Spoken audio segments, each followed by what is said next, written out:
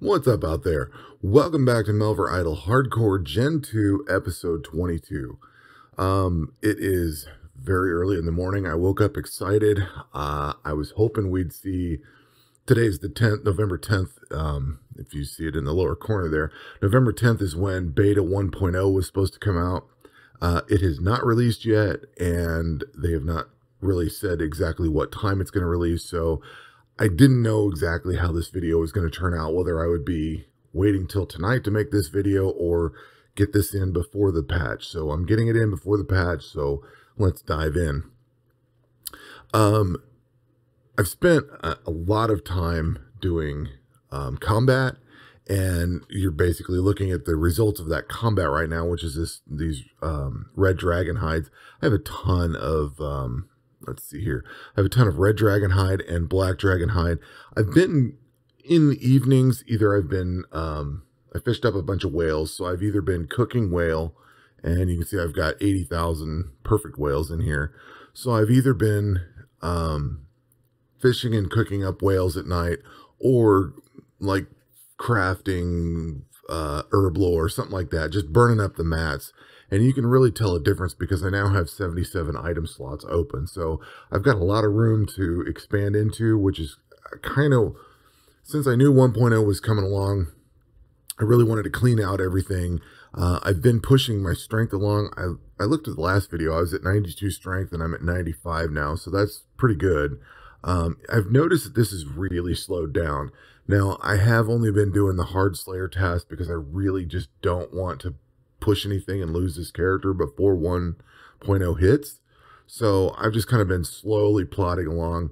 I just about have enough Slayer coin to buy the, let's see here, the Necromancer robes. That's the last piece of the Necro gear that I need. I have all the other pieces otherwise. So I'm kind of slowly just waiting on that and basically using up mats. So I'm crafting up some red dragon hides, trying to get this mastery pool up to 99 for these, and then I'll move on to the next thing. That's something I didn't do with my standard account as I went. You know, instead of, I just sold a bunch of stuff off instead of like using it and mastering all these different items on here. So now I have a lot of catch up. Actually, I just hit 95%, so I can, oh, I must have already hit 95%. I think I dropped this below. So I try to keep most of my skills at 95%, but the problem with this one is this isn't something I do, this rings and necklaces, so dropping this below 95% isn't really a concern of mine. So when I spend all this XP, I'll dump it below 95 and try to get some of the stuff that I wouldn't, like all these rings and amulets, I will level those up first with the mastery XP. Because I can buy leather or find leather for the rest of this.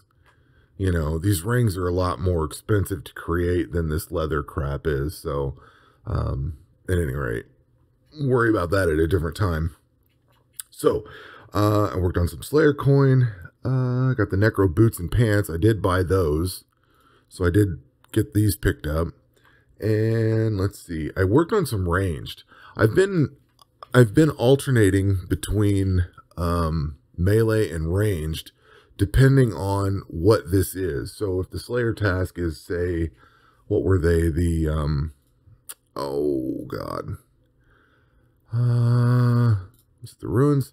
So if they were the Elementalist or the Necromancer, I was using the ranged character. And if there was anything else, I was using melee. And I figured that's going to get my ranged character built up, you know, fairly quickly, and it did. This thing shot up pretty fast.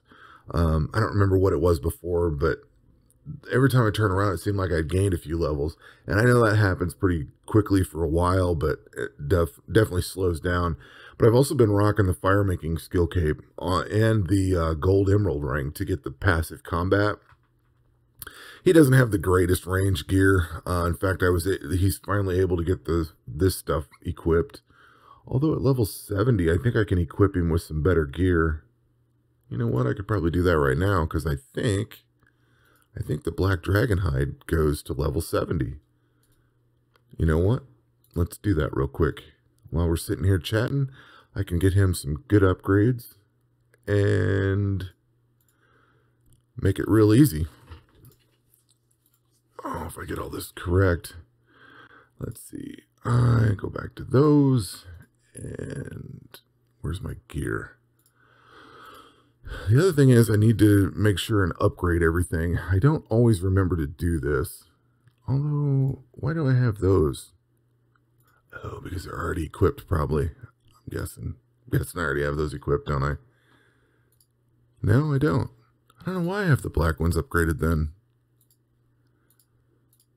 Ah, crap. Hit the wrong thing.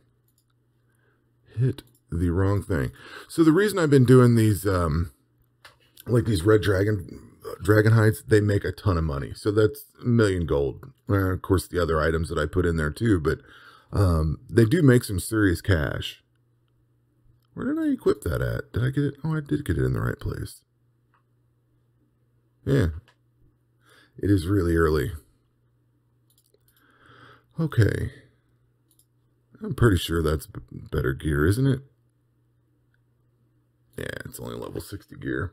I think the next one after that's the ancient stuff, and the only way you can get the ancient stuff is by going through and killing the big dragon guys in the dungeon. So yeah, I've been working on the... I was finally able to equip the Slayer's crossbow, so I've been doing a bunch of Slayer tasks. I also bought the Slayer cowl and the Slayer body for this. I had been putting that off for a very long time, and I finally went ahead and bought it. I guess I'll equip that there.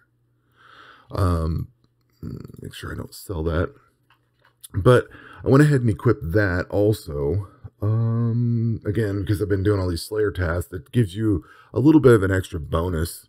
15% Slayer skill and 10% area negation. So that definitely helps out, especially as you start getting into the higher end stuff. Once you start getting into, say, the Shrouded Badlands, where you start losing accuracy, or even the Runic Runes, because you lose accuracy in here, that offsets 20% of that if you have the full suit equipped. Unfortunately, once you get into here, you have to equip the hat, so that replaces it. This one's not so bad because it's a shield, and this one's not bad because it's boots. But the other thing, yeah, I guess I'd leave this here. There's no real good helmet until you start getting into the God Dungeon either, so I need to work that up. Let's see here. What else did we do? Yeah, that kind of sums it up pretty much. I did use up, do I have any more? I did use up everything I had for the Diamond Luck potions, and I now have some large horns to make the damage reduction, so I could do some more of those. But like I said, I've been using up a lot of the mats that I have. I think I smithed up all the silver and gold I had, so that's done. Let's see here. Oh, I need to sell these. I've been getting rid of everything but these 4 basic ones, the 4 basic element runes. And farming. I've kind of got down. I definitely wanted to talk about this one too. So for farming, once you're done with cooking, aside from, say, 100%ing the game, I don't really see a need for using the magic furnace or the magic pot. So that eliminates the need to keep all the tomatoes and cherries and all that stuff. Unless something changes in 1.0, the only thing you really need here is to cook whales. I was thinking the other day that a point could be made to keep something in the alternate somewhere in here, because we do have this automatically swap food when it runs out.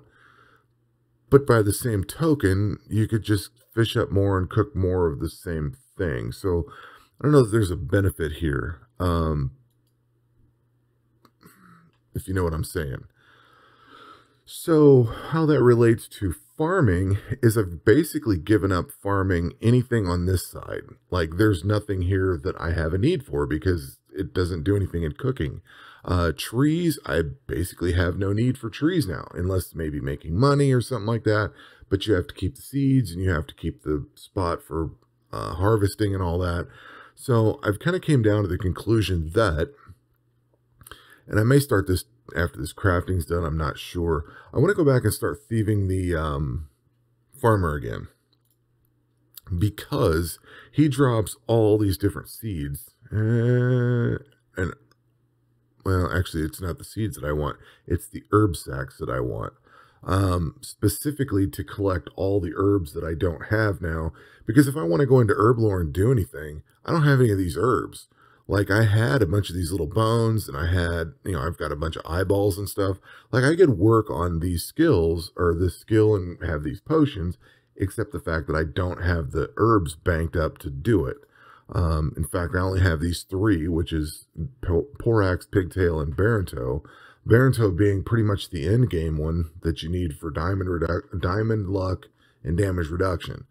But otherwise, like if I wanted potions for, say, agility or something, I don't think I have the necromancer stuff. I don't have the oxalime, the performance enhancing. I do have this. I just need to get the fish.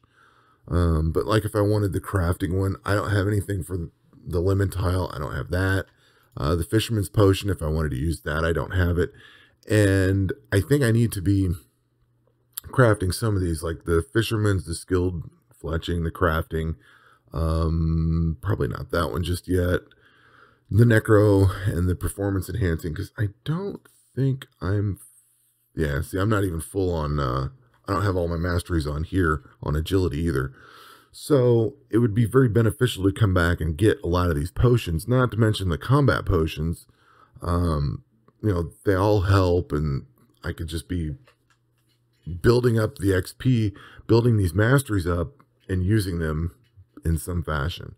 So I think I want to circle back and go thieve up a bunch of those sacks and sell off all the rest of the seeds. I think as far as this account goes, because it's hardcore and because you're very space limited, I'm not going to keep all the other stuff growing because I just don't need it. I don't need it for cooking. I don't need it for really anything yet, to be honest. So I'm going to keep the stuff I need for herb lore, and that's going to be about it. So that's kind of about it. I guess I got some points I could spend here. Typically, I take anything that goes up by 10 first, and yeah, we did look at this earlier.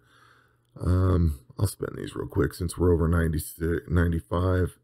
That'll do that. And then I just dump any of the extra in that I can. Drop these in there, and we're good to go. I'll finish that up later. But that is where we are, patiently waiting for version 1.0 to beta test. Hopefully that comes in very soon. But that will do it for this episode of Hardcore. I've got a few more episodes of things coming out today or tomorrow. And depending on how 1.0 is and all that, I'm going to have a video for that. You know that's coming. But at any rate, that's going to do it for this episode. We will catch you on the next one. Take care.